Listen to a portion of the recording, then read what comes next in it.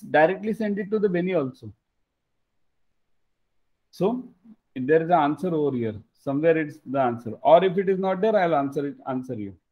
So must be given to the person who has presented. Okay. Statement of grounds for dishonor.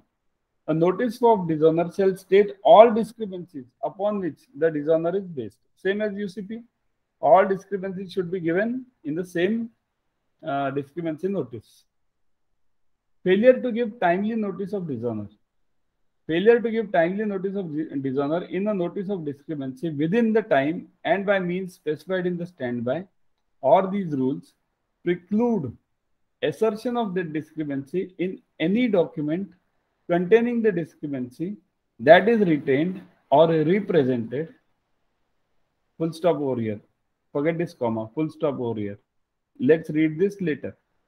First part this only. Means what?